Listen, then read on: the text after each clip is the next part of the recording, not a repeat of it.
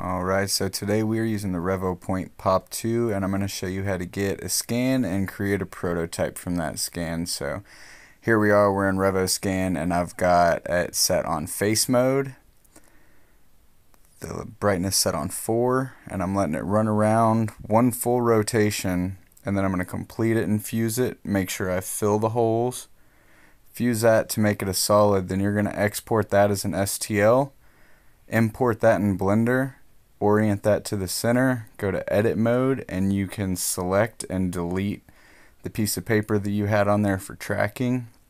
And then what you're going to do is you're going to import that into Fusion, reduce the mesh 25% so it won't bog down your computer during the design process. So then you're going to draw 2 circles around the base, extrude those up, and then you'll select the join feature, subtract mode, and then you select your mesh and then the case and subtract the mesh, so then you'll have the cavity of your scan. So this is the fun part. You're gonna upload it into Lychee, select whatever resin profile you have. This does not need supports, so we're just gonna put it flat on the build plate.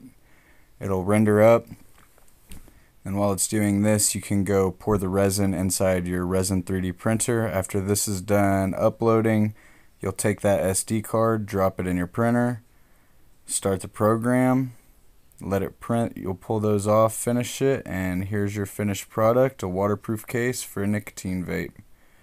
Just like that, smoke on the water. Huge shout out to Revopoint for making this possible. The Mini just released on Kickstarter, and be on the lookout for a new campaign.